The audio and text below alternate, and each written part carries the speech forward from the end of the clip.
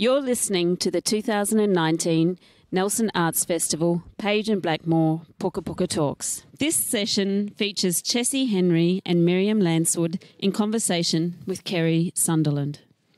Well, kia ora koutou. Welcome to the opening session of Page and Blackmore Pukapuka Talks. My name is Kerry, Sunderland, and I'm the coordinator of the program. And I'm delighted to be joined on stage this morning by Chessie and Miriam, who I'll introduce in a moment. Just want to say a few things first. Firstly, a big thank you to Joe Dippy and Sally, who are over here at the official Page and Blackmore Pukapuka Talks bookstore. It's a bit of a mouthful.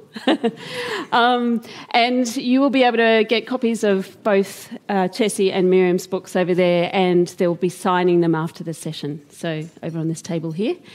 Just if you haven't already, could you please turn off your microphones, or your microphones, your mobile phones, or pop them on silent. And for the late arrivals, if you need the bathroom, they're just through the door over there.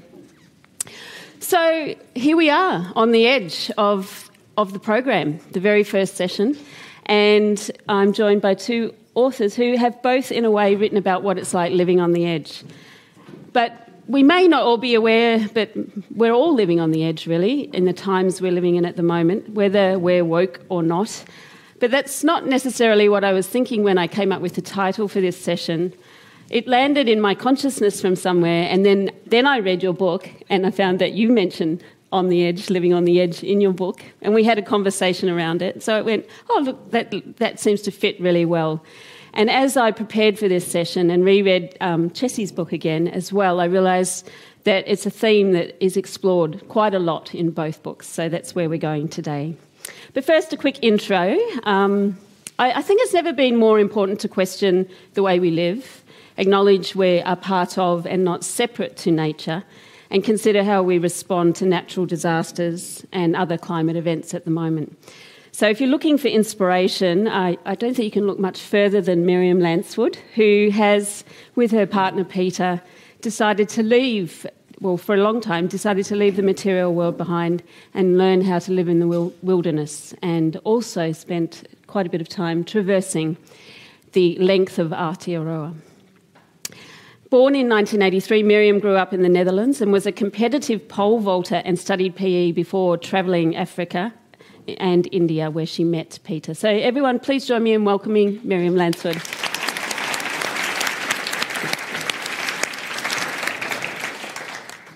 And Chessie Henry was born in 1992, so I'm really feeling like the much older person on the stage, I must say, and grew up in Christchurch and Kaikoura with a stint in Tokolo.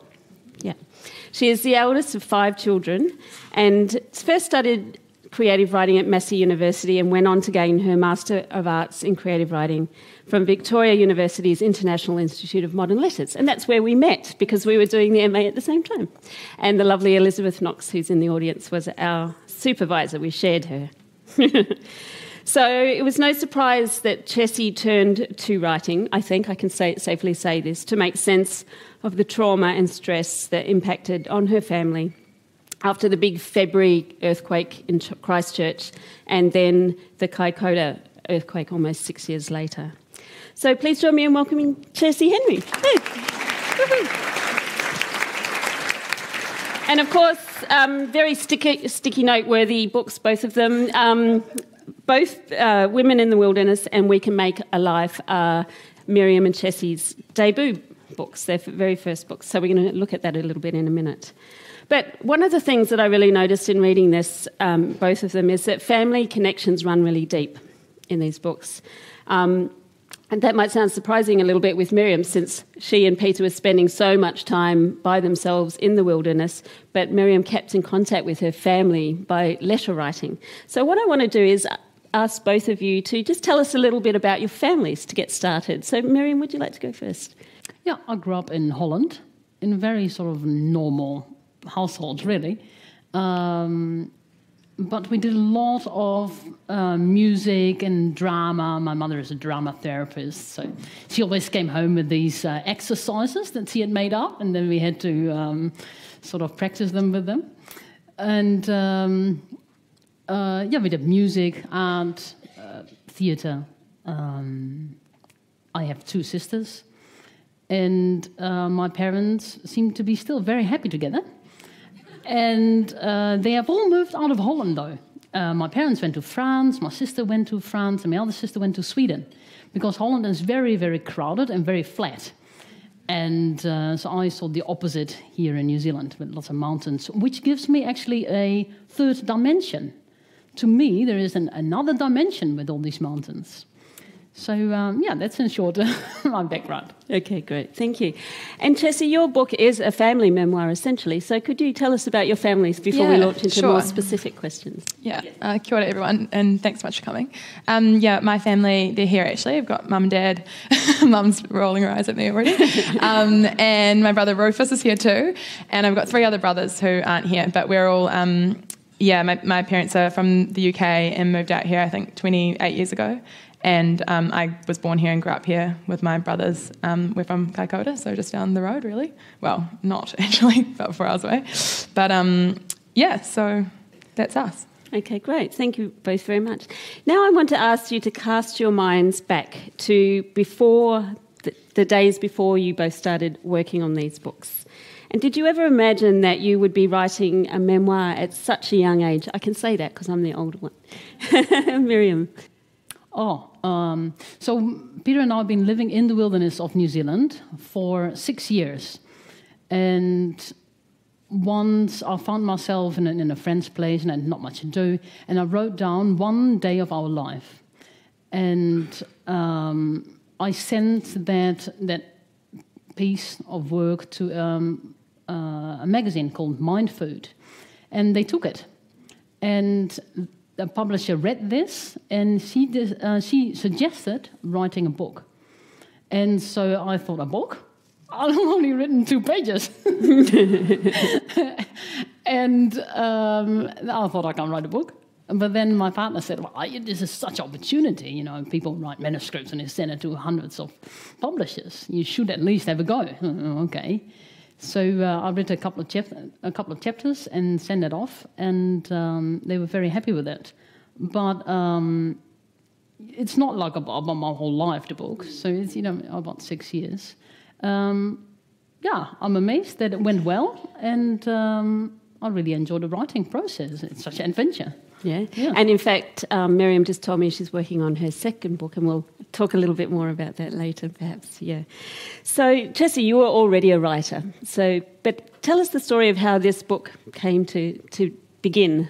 I think also, and to your earlier question about writing a memoir at a really young age, like that was something I definitely was conscious of and felt a bit like wanky, being like, I'm writing a memoir about my life. So it was never kind of about that. But I think I've always been drawn to writing about my sort of personal experiences and have done lots of little bits, but never something big. And then I think this book came about after I'd completed my master's. So I just had this big year of like really immersive learning and just felt like I'd learnt so much. And then while that was...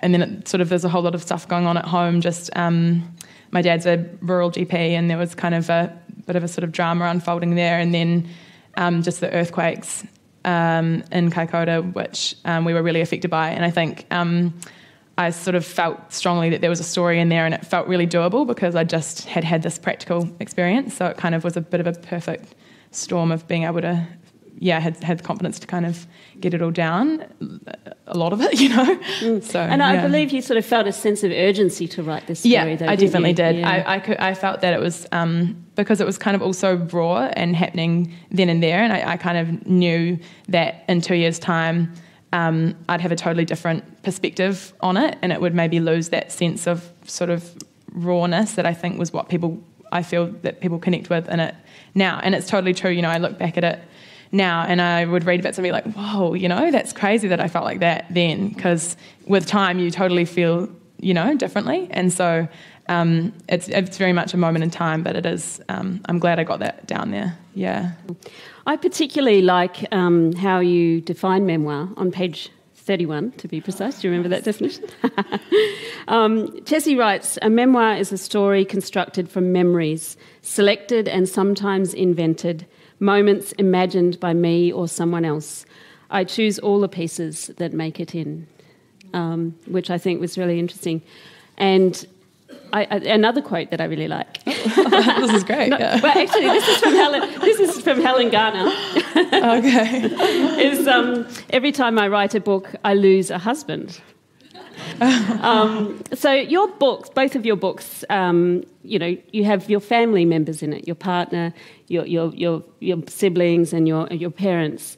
How did you each go about negotiating consent from them to write about them? Did it happen before, during, or after you started writing? Obviously, you just told us Peter encouraged you to write the book, so I guess that was his consent, was it? Yeah, sometimes he was reading the manuscripts. Oh, I don't look very good if you write this. Okay. And make it slightly different. For my family, I also sent all the chapters to my sister. And she come. Yeah, my favourite one, and she came back with some good feedback. So a very good cooperation. Okay, yeah. So it wasn't something you had to do formally. It was just kind of implied by the support you got from them. Yeah. Okay. And how about you, Chessie? Mine was, I think my family, I feel, very lucky. They were very supportive of me initially. I sort of said, I sort of want to work on this project, and can I interview you and can I talk to you about it? And I think they knew enough of my writing and knew me well enough, I hope, to feel that I would, handle it sensitively and be respectful of them.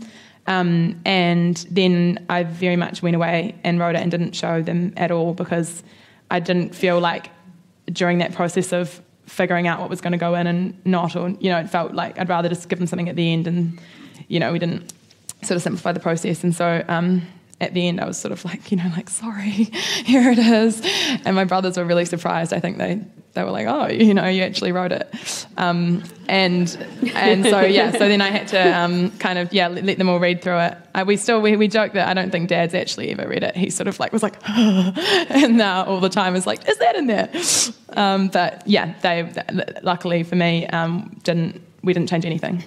Yeah. But it is true that sometimes you have to write something negative about a person and you don't want to, and they certainly shouldn't then read the story. But you can't say all the time that everyone is friendly. God, otherwise getting a bit boring. So you have to have a black sheep somewhere. Did you use aliases or pseudonyms for the other characters in your... Yeah. So is Mouse really called Mouse, or no? Of course not. Does Mouse know he's Mouse? Yeah. Cool. You have to read more about Mouse.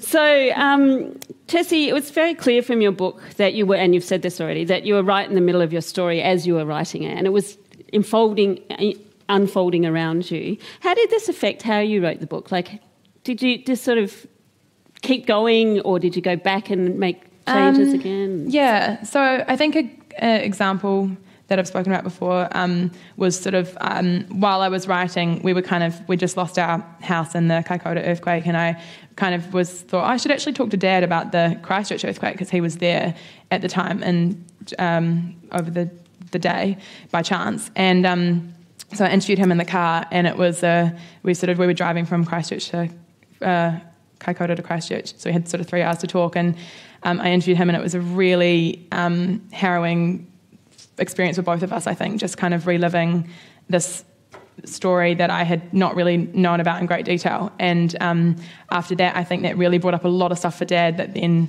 and I'm poor Dad, he's like, oh, here we go again. I think just that realising that the stuff I was asking was bringing stuff up which was then affecting our home life, and I think afterwards Dad really realised that was a very undealt with kind of experience that he'd had, and so that then changed the course of what was happening. And so then I was sort of writing, and Fergus, who published the book, was here. I feel sorry for him, because when I arrived with the book, it was this big mess of I was like, I don't know how to finish this because it's all happening now.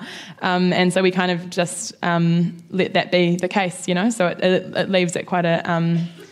just a right moment in time. So I think that's one of the hardest things about writing memoirs, knowing when it finishes. When to stop. Was that difficult for you, or did it just sort of feel like it, because you have several you venture out into the wilderness several times during your book, don't you? And there's sometimes when you return back, and then you decided to do the Te Araroa Trail as well. Did that feel like a really logical place to end the story? Yeah.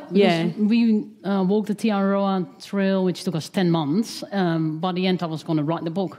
Okay. So, did you know that before you set out, or was it sort of something that kind of happened during that walk? Sort of during that walk that happened. Yeah.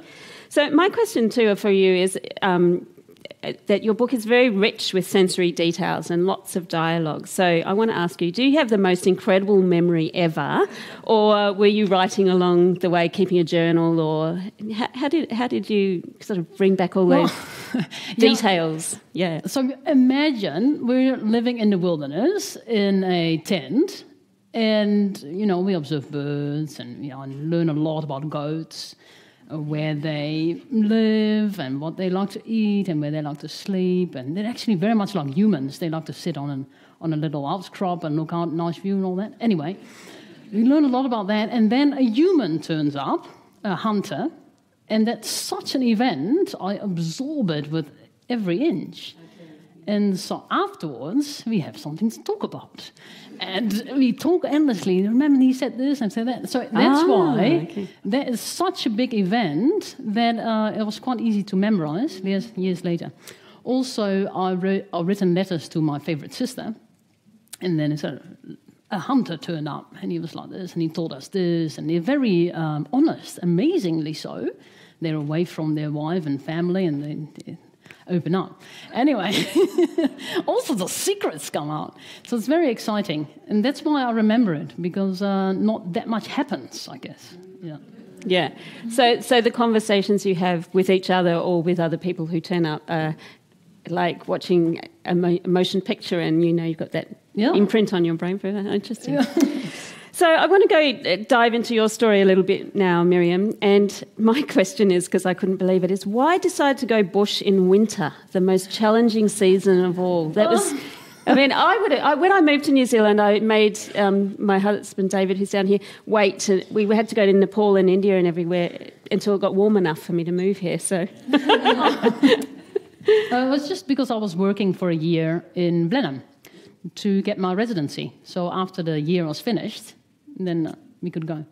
But also we weren't too afraid, because we were reading all these books about expeditions going to the South Pole and people living in the South Pole and North Pole and Amundsen with his dogs and eating his dogs. And what we were going to do wasn't that radical. We were just going to, an hour's drive from Blenheim and live in the mountains, 1,200 meters, it wasn't Everest. And that's why we started in late autumn. Yeah. And so fairly early on in the book, you say it felt exhilarating to be free of possessions. Can you talk a little bit more about that? What was that? What was exhilarating about letting go of everything and selling all your belongings and leaving everything behind? So we moved into the mountains. As a starter, we thought it would only be 4 seasons. So that was sort of, we never thought it was going to be 7 years in New Zealand. But so we have to give away all our belongings, just give it to the op shop and that.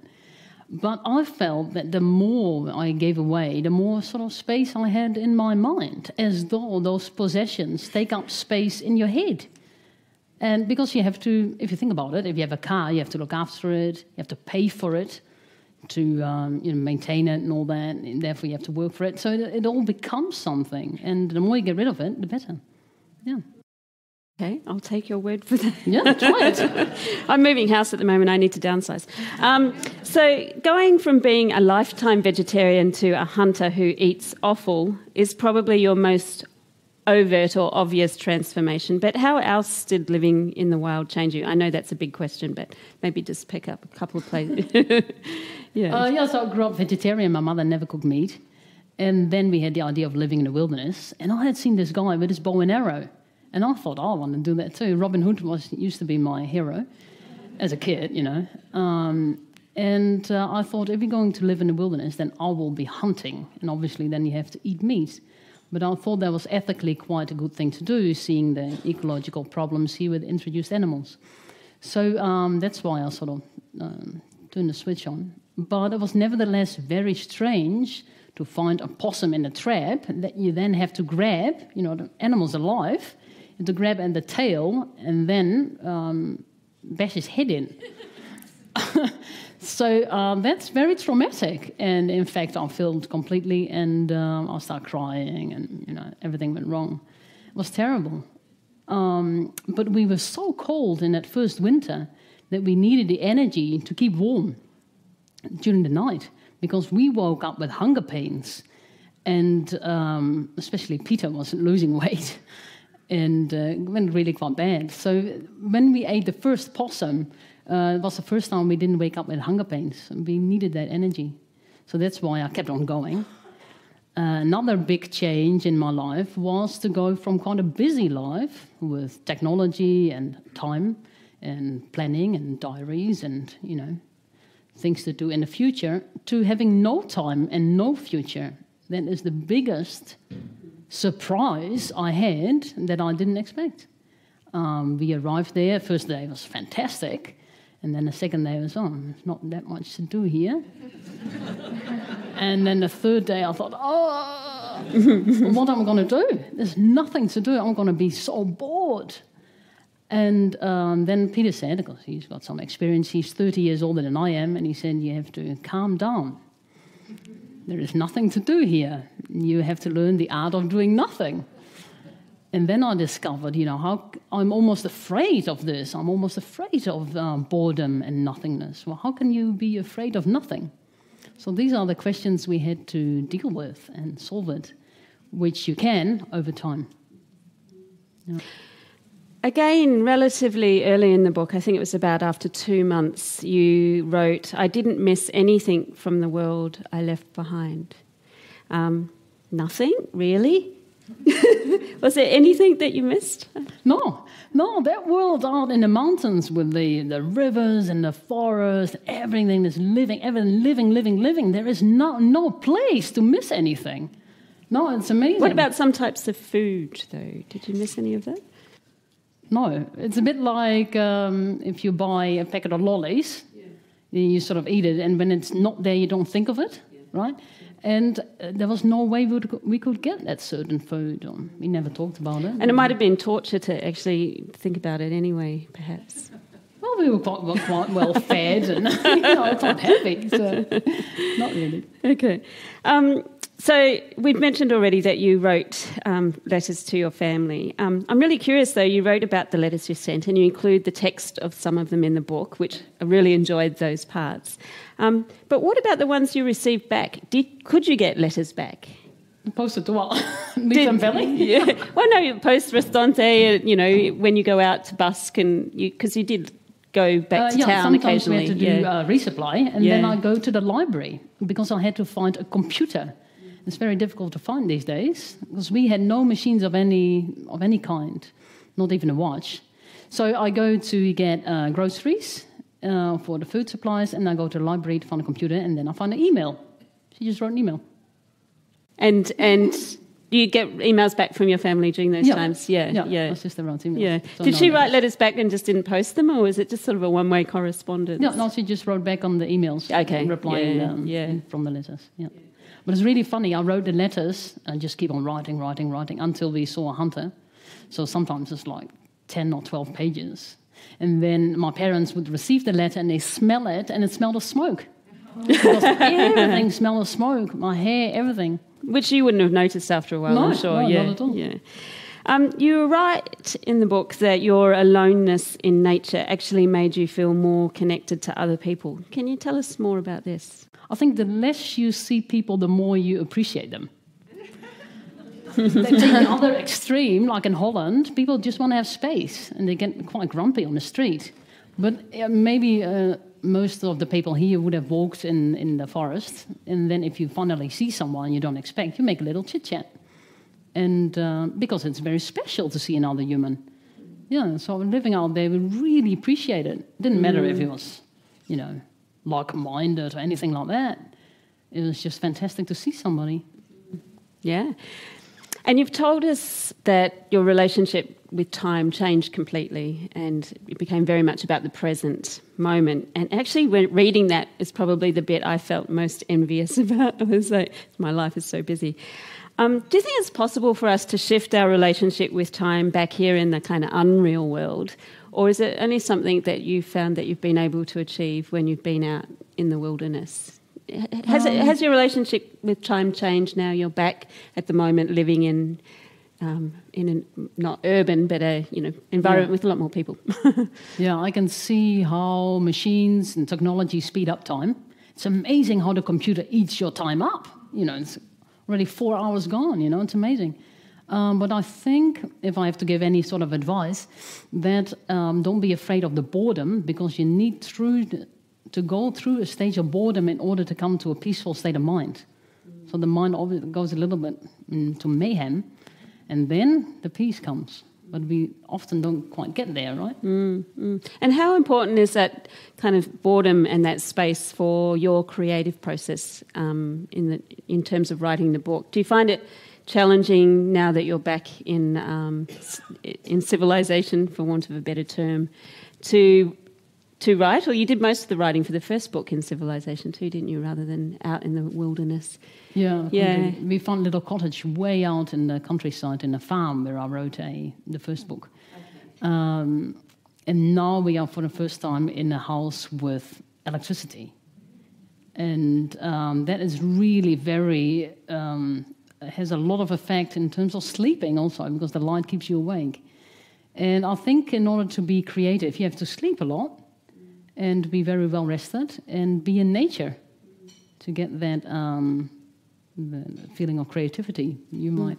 Yeah, well, actually, I have exactly the same question for Chessie. Yeah. And I know that you're busy working too at the moment. So how, with time and space for creative process, do you want to talk a little bit about that? I think for me,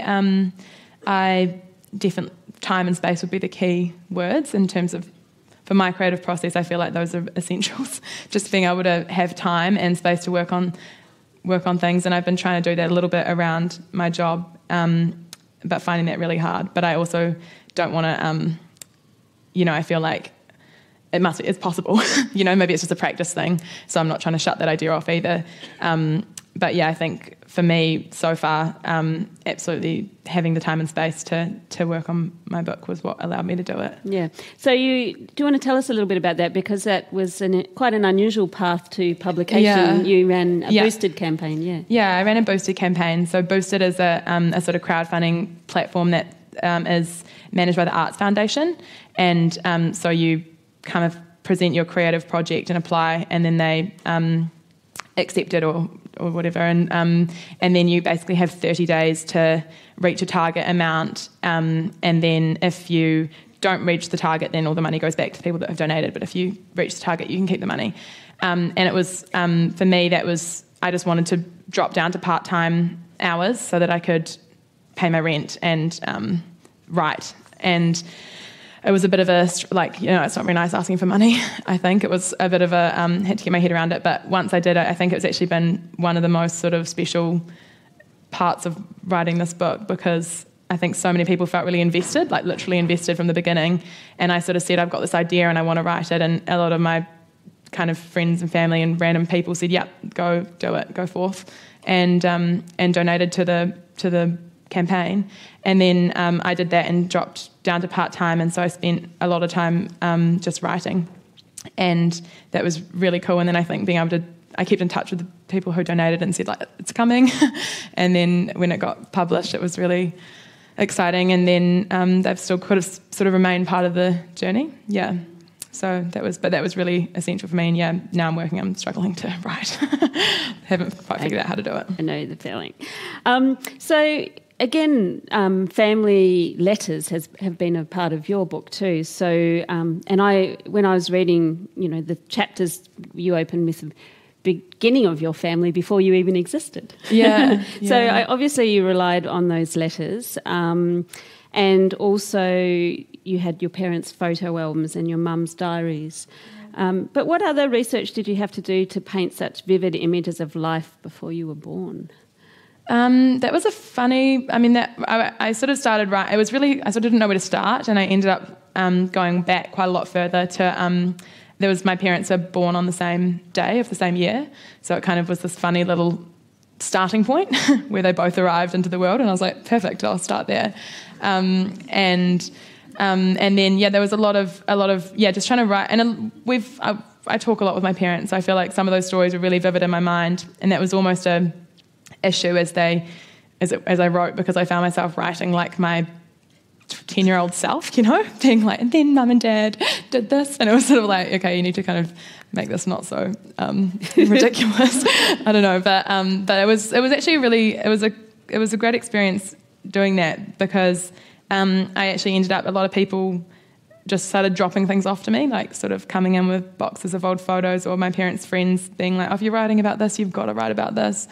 And my granny, who I'm quite close with, she sent me a lot of stuff, a lot of old letters. She'd saved all the emails my parents had ever sent her from various places around the world, and it was a kind of, it was a really sweet experience for me writing that part.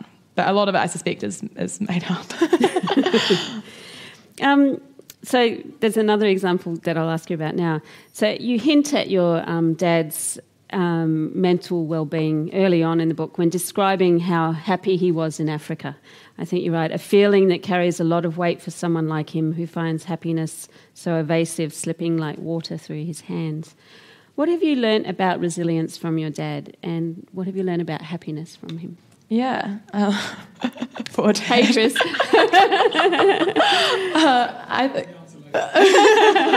Tell him later. I think from both my parents, it's, I don't know, the word resilience is so hard, because it's not always about being resilient, and sometimes you just don't feel resilient and you feel vulnerable. And I think we've kind of all been on this together, so I feel like we've learnt from each other a lot, and in writing this book kind of figured stuff out about all ourselves. I don't know, but I suppose essentially what I feel about trauma of any kind, I guess, is that often you feel this loss of belief in the goodness of the world, or you feel you end up feeling like things are kind of going to go wrong, or you've lost your home, and you sort of lose a sense of safety, or you just sort of lose all these things. And then I think the idea of like self-care and kind of it being the solo pursuit of getting better, it's sort of a really tricky situation we put ourselves in by putting the onus on yourself to kind of get yourself through it, when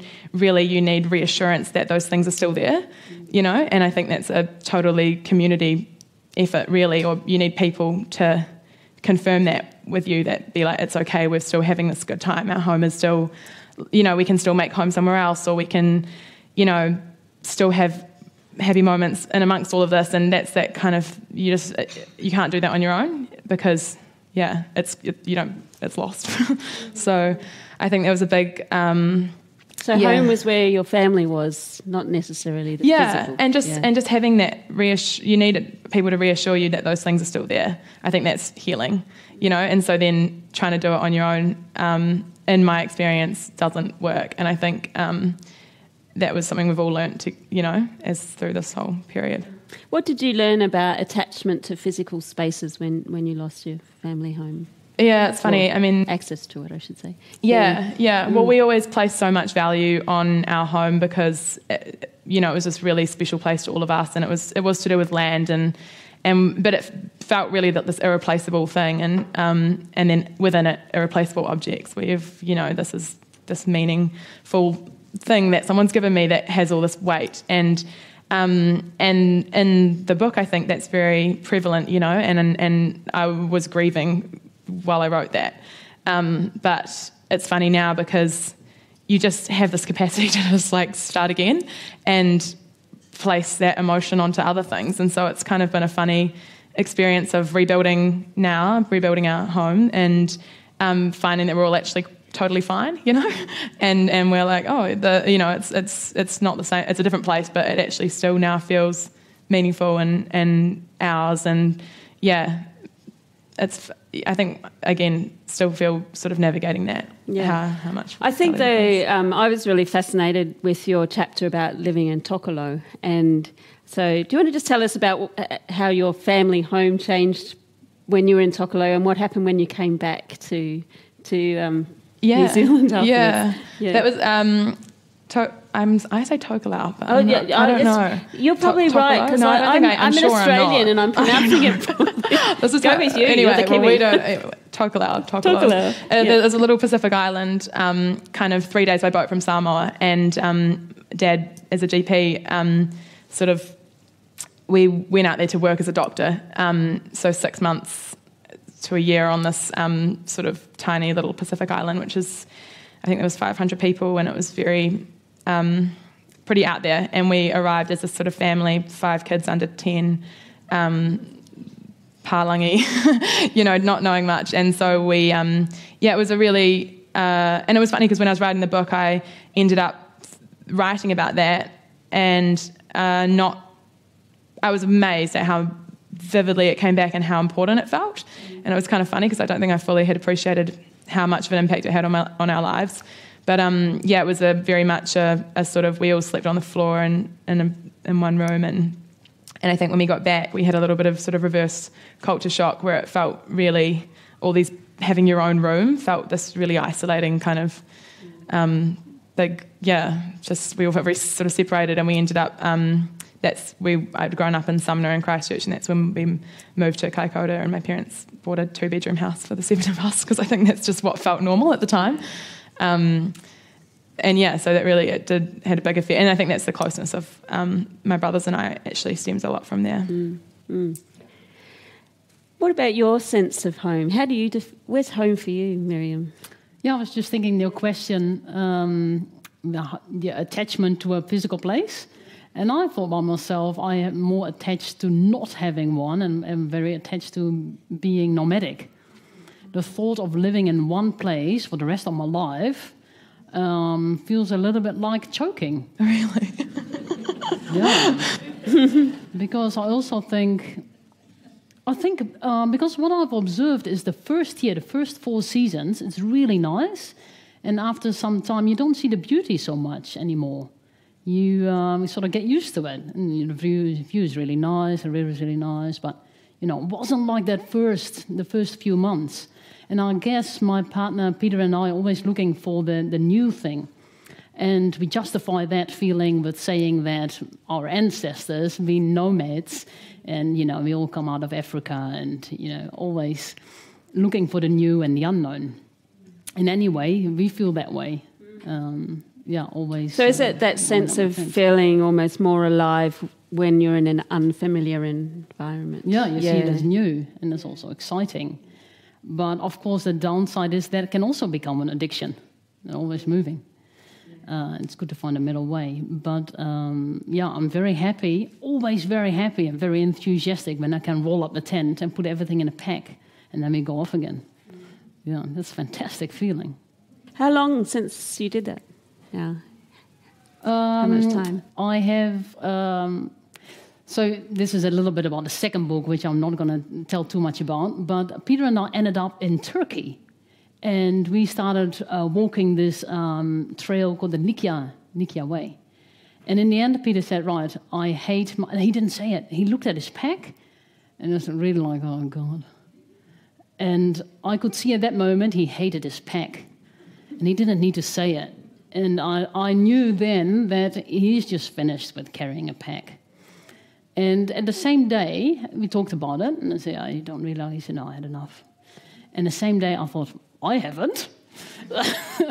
So I said to Peter, I always wanted to take part in an expedition, a real expedition. But how do I going to find such a thing? And then Peter said, well, why don't you organize your own? So I did. And to be different, I thought I organized this female expedition to go with more other women, go hunting and really living off the land. So we, after a lot of adventures, came back in New Zealand and organized this, what I called the epic female expedition. It's all in the name. And I only found one other person. It's a long story. About 200 people applied, but only one was good enough. The thing was that I can only hunt for one other person, and none of the 200 people could really hunt. So I could hunt for 2 people, so we went with the 2 of us. Anyway, we went from Atuspaus towards Wanaka, over 8 mountain ranges, without a trail this time, without any supplies, and we had rods and rifles, and we survived, obviously. Yeah. So you need to train some more women hunters to expand the party. Yeah, then we're good. So to come back to your question, that finished in March. Yeah, and then I started writing my second book. Yeah. So just going back to your point about we were all nomadic once upon a time. There's a lot more people on the planet now. And I found it really fascinating in your chapter where you were doing the Te Araroa Trail and you were warned not to go somewhere because there were so many hunters that you might get shot. So if everyone decides to take a leaf out of Miriam's book and go and live in the wilderness, it could become quite problematic, couldn't it? Yeah. It's better to just stay in the cities. But we'll come back to that in a minute because I want to ask you about, what you hope people will come from it. But I just wanted to jump to life after your book. And I want you to tell us about the impact your book has had on a little bit about how it might have changed the thinking around both the rural health system and supporting rural GPs, whether it has or not, and also in encouraging men to talk about mental health. Sure. I think, because Dad being a rural GP, I don't know if people might not have read the book, but it's a really unique job and that it requires you to sort of be up for dealing with anything, like car accident, domestic violence, someone giving birth, any kind of issue that sort of comes in the door. And it's a small community, so you often know the people, and it's just basically very emotionally charged. And as a family member, I was sort of watching that unfold, feeling very helpless and just watching this sort of, I think Dad described it as a bit of a car crash, and I think so a lot of that writing in this book was born out of a real frustration of watching that happen and feeling like there was, Mum and I tried to turn to various people to say, like, don't really think this is safe or don't really feel like this is fair or we feel worried. And it was really, there just didn't really seem to be a solution anywhere. And we... I think that's still the case. I don't think it's changed anything, unfortunately. I think it's anecdotally maybe. I've had a lot of people say, wow, we didn't know that, and that, I never really thought about it that way. Or, and I think people have been really supportive, and especially in the Kaikoura community. I think, would you think, is that fair? Yeah. And just, I think people are aware it's an issue, which is good. But I don't know if there's anything really changing at the moment, to be honest. But it's complicated, so it needs to kind of go back to the way we train doctors and how we make rural medicine more appealing. And there's lots of it's a big kind of complicated issue. But I think having, I think that's why just having a personal story is just a good.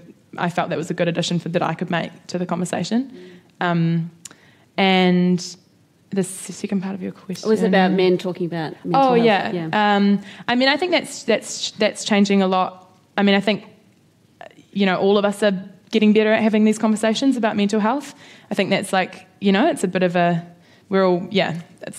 people are talking about it. I think that still there's a bit of a, and I've talked with Dad a lot about this, about the, kind of knowing that it's good to talk about something and then actually doing it. I think there's still a bit of a disconnect there. And then how do we become better at responding? And as, supporters, how do we get better? And I think we're still, But I think it's, I've had a lot of handwritten letters from this book from people saying this really, I connected with this, and I think it's been, really, really amazing for me to have that kind of come out of it. Have you had fan mail too, Miriam?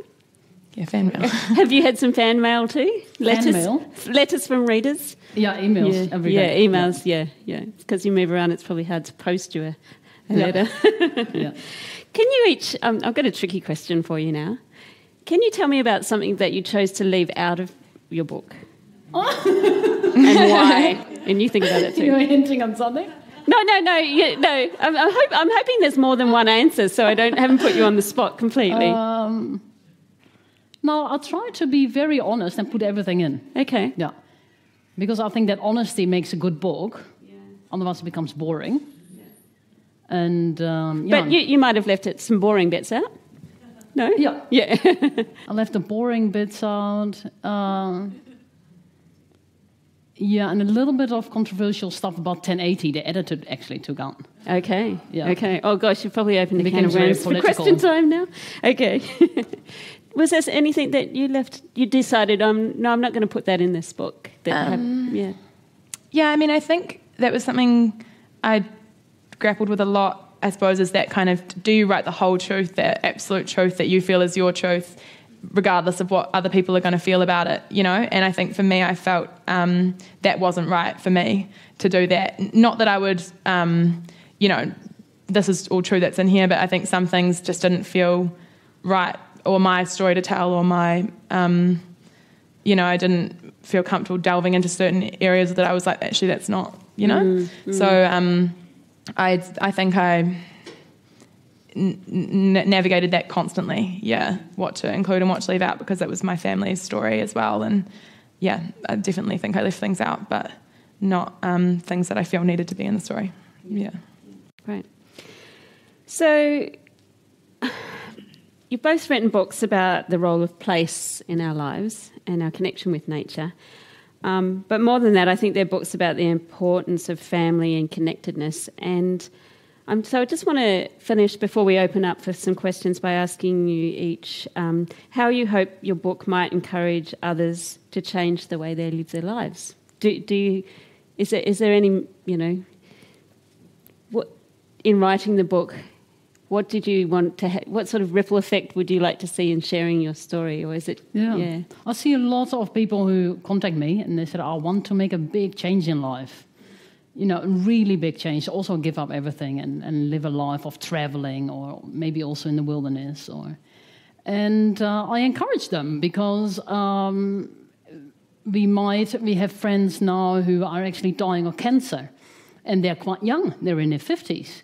And they say, oops, I actually had planned after 65 I was going to do something interesting. Well, that's too late, isn't it? So I think it's really important, if you want to do something in life, then start planning tomorrow and start preparing and trying to get out. So I've written a song years ago called Freedom is for Free.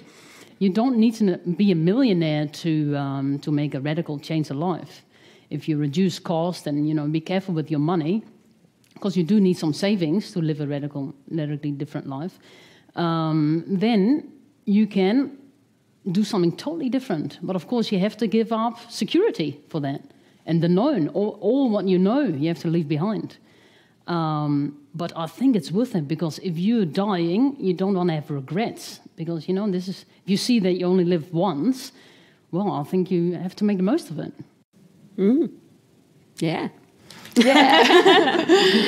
And Chessie, how, in terms of sharing your story, I mean, we've talked about the awareness around communicating around mental health and that sort of thing. Was that one of the key drivers for I think, in the book there's sort of different experiences of grief, and that was in some cases really dramatic, like Dad crawling through the CTV building and experiencing this very dramatic thing, and then in another sense it was just losing this precious object, or losing a house, which is not that big a deal in the grand scheme of things, but feels really close at the time. And I think after the earthquake we all felt a little bit like you don't sure how much you can grieve or how much your sadness is warranted, if you know what I mean, because it's hard to place it in the scheme of things.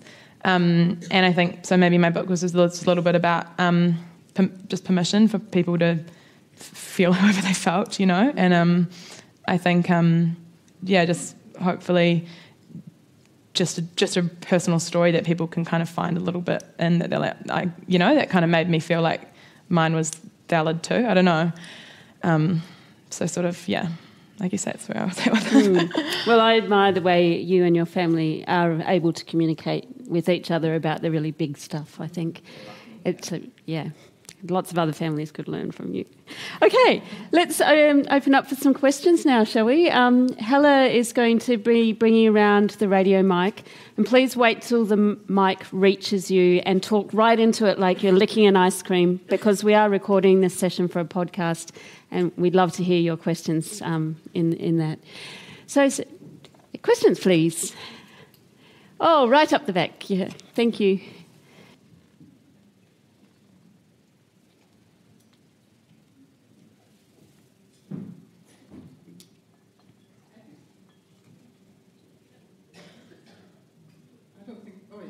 Everything you read about eating possum is you cook the possum for hours and hours and then you throw it away and drink the water. So what was eating possum like? Possum is really nice. The thing is you have to boil it for a long time, an hour or so on the fire. So no good doing it on your little gas. All the wild meat needs a lot of cooking. So fire is really good. We boil it until the meat falls off the bone and then have it with rice.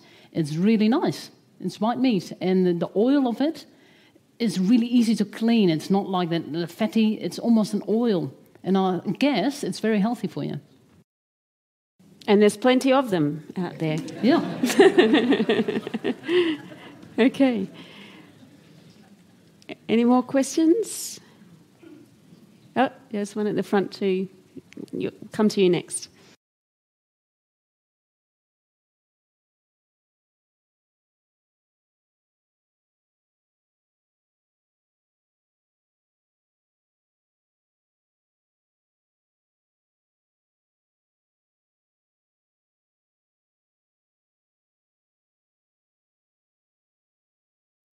Music from later on, right, the more recent times in your life? Yeah,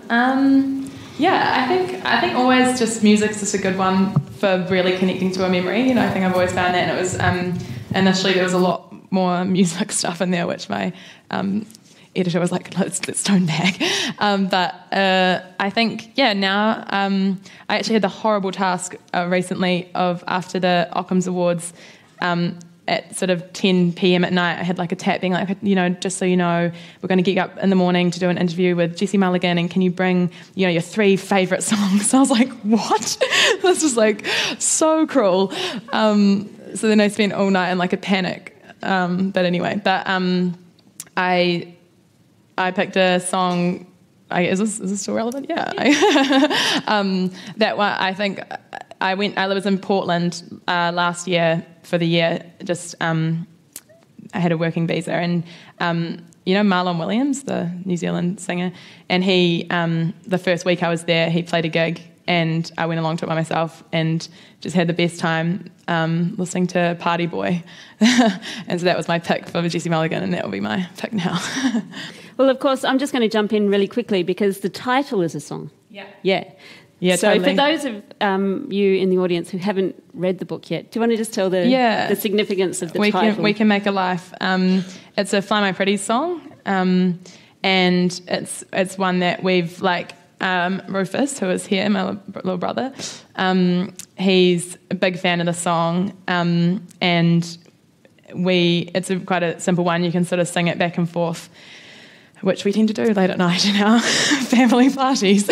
And Rufus's 21st, which is kind of a big family occasion, my other brothers and I thought we'd better do something for him, and so we got up and sort of performed that song quite badly, but it was really sort of a special moment, and I think it was, just a bit of a perfect fit for this book, really. Yeah. Well, when I finished reading it, I went and found the song on Spotify and played it, blasting in my lounge room. Yeah. I just, you got to play it loud. That's where I arrived. Yeah, totally. Good. There was a question here in the white jumper. Yep.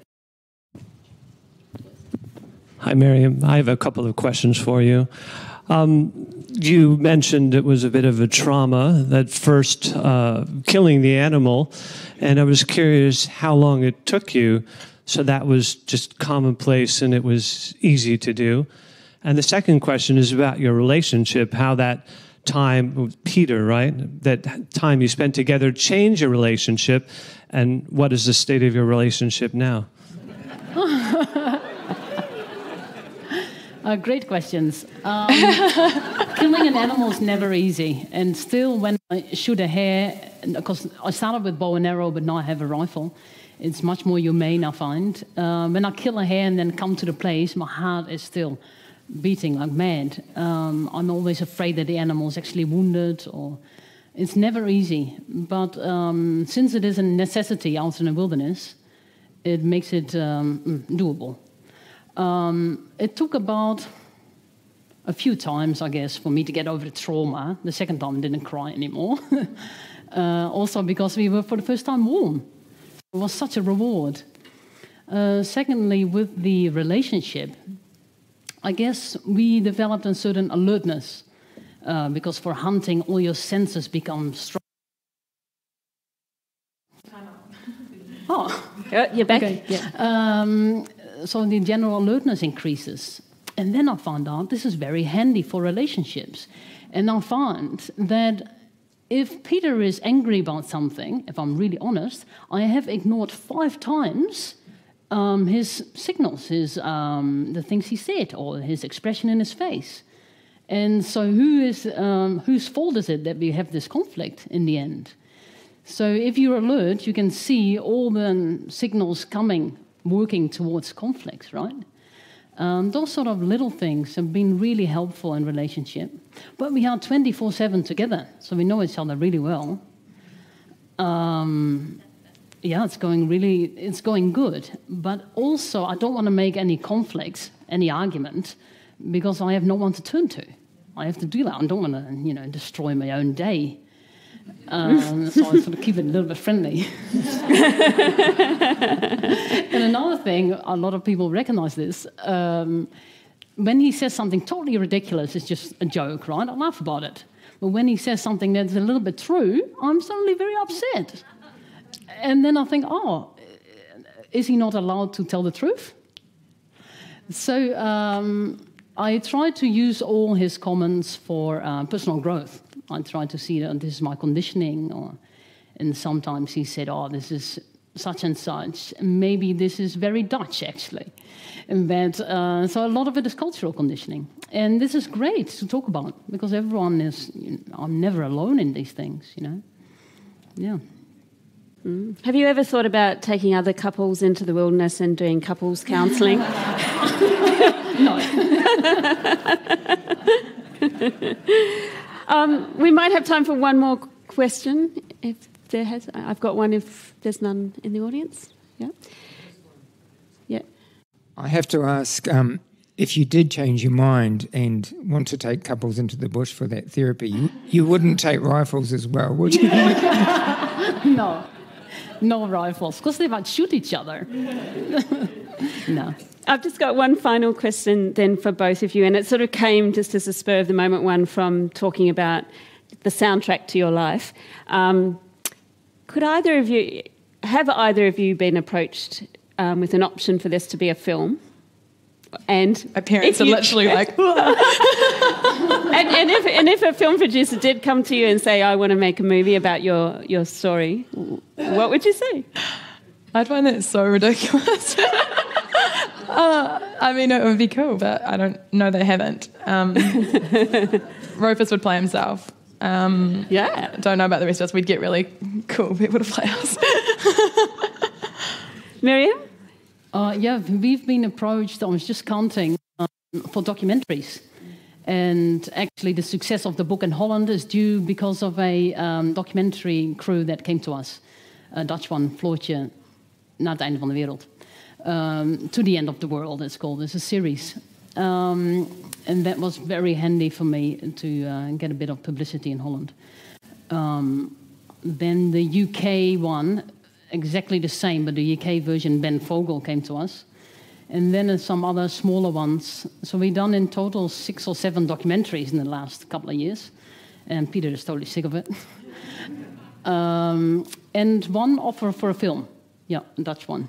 Okay. And have you said, you're negotiating? Yeah. Oh, okay. So stay tuned and watch this space. Oh, Joe, you have a question, please. Hi, Miriam, you have the most amazing voice. You sang for us a little time ago. would you be able to share a song with us if that's not asking too much? To sing the same thing again? Or? Yeah. Yeah, what a lovely way to end the session. Thank you, good idea. I don't think I need a microphone, though. I've done some busking in the past, and I've been really trained to sort of reach as far as possible over the entire parking place. Do you want to switch it off? Yeah. I'll stand up for it.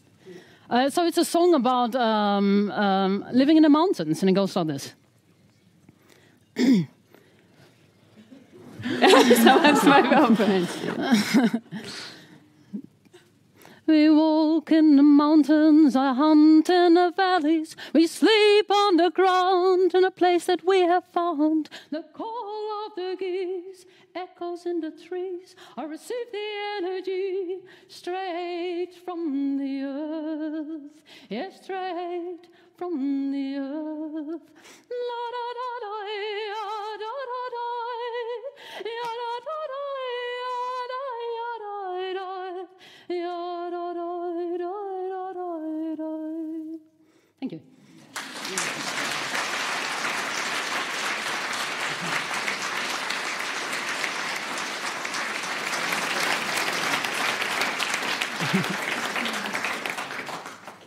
Thank you both very, very much. I think it was a delightful session. I think I could sit here and talk to you both for hours, but we are out of time. Please join me again in thanking Chessie and Miriam. Yay! And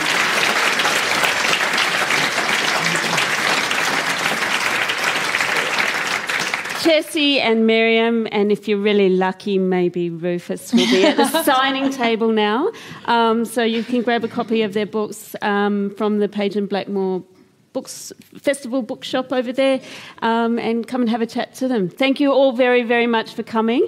The next session is already booked out if you haven't got tickets, unfortunately, but there are still tickets available for this afternoon's Friday poem session, which is going to be fabulous, so consider coming back for that. Thank you all very much for coming. Bye-bye. Thank you.